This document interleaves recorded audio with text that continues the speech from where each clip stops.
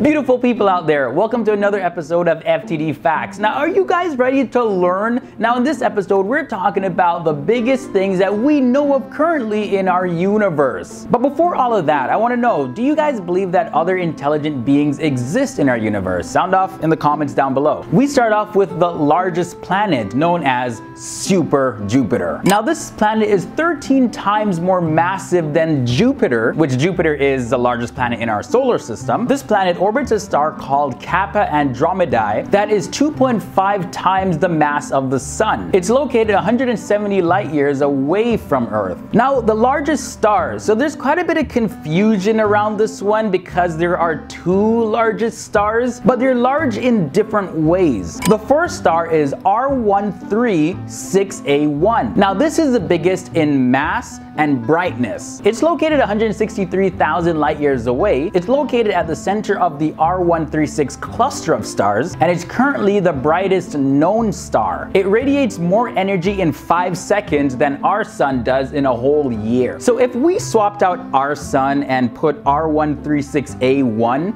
in place of it, it would outshine our sun 94,000 times. Now, if you look up in our sun, you can definitely get blind. But imagine if this star was our sun, like you just being alive would kill you. It's also 265 times the mass of our sun. Now, the other largest star is the largest just in sheer size alone. This is the VY Canis Majoris, and it's the largest just in sheer size alone. At one point, however, it was believed to be the largest star out there. It has a diameter of 1,967,640,000 kilometers, and is located 3,900 light years away from Earth. So when you compare the VY Canis Majoris to the R136A1, Canis Majoris is bigger, but R136A1 is more massive. There's a lot more particles that make up the star, as well as it shines a lot brighter. When we come down now to the largest asteroid that's ever been discovered, Ceres. Now, Ceres is about 1/4 the size of the moon, and it orbits the sun between Mars and Jupiter in a region called the Asteroid Belt. Ceres was discovered by an Italian priest and astronomer, Giuseppe Piazzi, back in 1801. And as a matter of fact, this was the first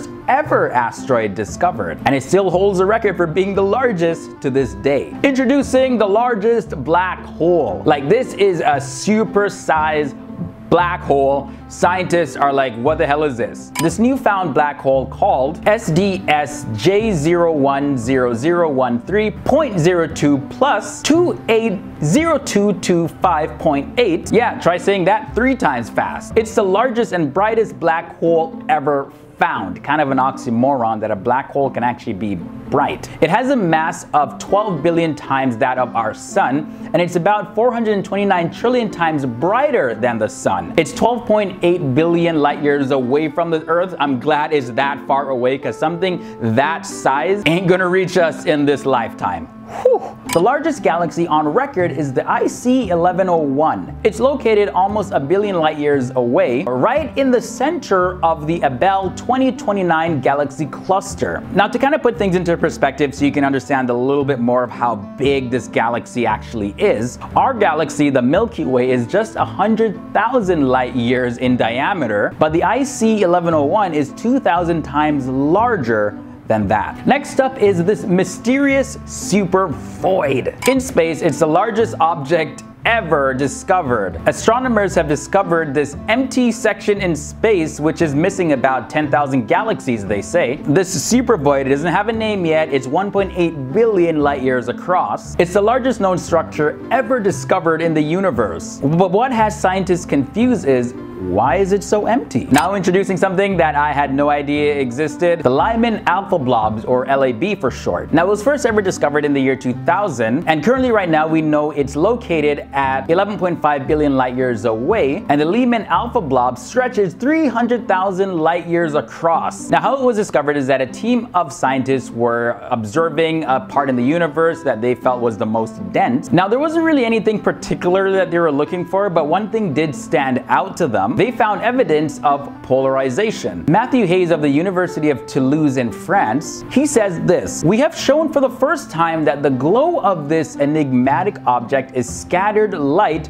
from brilliant galaxies hidden within, rather than the gas throughout the clouds itself shining. The Shapley cluster is also known as the Shapley concentration, also known as SC124. Now this is the largest concentration of galaxies, and because it's so big, they have like a gravitational unit that instead of expanding along with the universe, this cluster is actually pulling itself together. It's located in the constellation Centaurus, and it is 650 million light years away. Oh my gosh, now the cosmic web. It's not as scary as it sounds, actually. Now to give you a little bit more background before I do break down the cosmic web, stars are organized into galaxies, which form galaxy groups, galaxy clusters, superclusters, sheets, walls, and filaments, which are separated by huge voids, creating a vast foam-like structure, sometimes called the cosmic web. Now the spread of cosmic web gases stretches between galaxies, so although we may not be able to see the connections,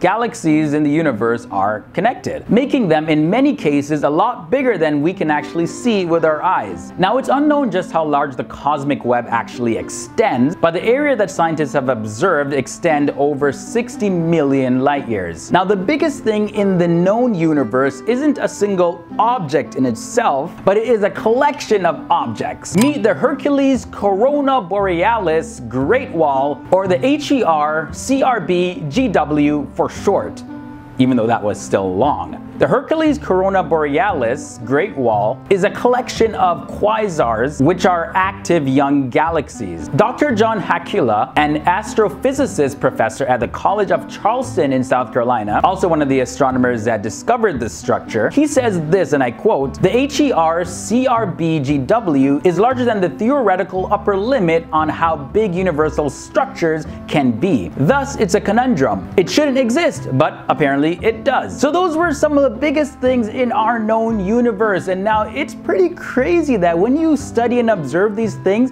you see just how puny and tiny our planet or even our solar system is in the grand scheme of things. It makes you question what else is out there and what does this all mean? The universe is very fascinating, marvelous, and interesting. Hope you guys learned something today and continue studying and learning. And if you are new to this channel, remember to subscribe to be notified of new videos each and every single week so you can stay informed and learn. We cover topics on everything, so there's something for everyone. Until next time guys, I'm Leroy Kenton. Peace out.